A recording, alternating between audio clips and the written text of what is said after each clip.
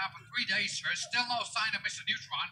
Have we bombed anywhere? Have we shown them we got teeth? Oh, yes, sir. We bombed a lot of places flat, sir.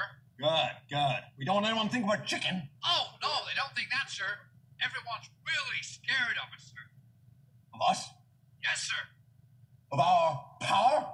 Oh, yes, sir. They're really scared when they see those big planes come over. Wow, I bet they are. I bet they are. I bet they're really scared. Oh, they are, sir.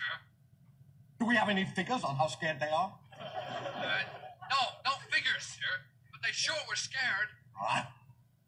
That's not working. Oh, sir. Okay, we'll try another tactic. We'll try and outsmart this Neutron guy. Yeah, there's one man I know who could nail it. One guy? I won't find anyone, sir. He's the most brilliant man I ever met. We were in the CIA together. He's retired now. He breeds rabbits up in the Yukon. What's his name?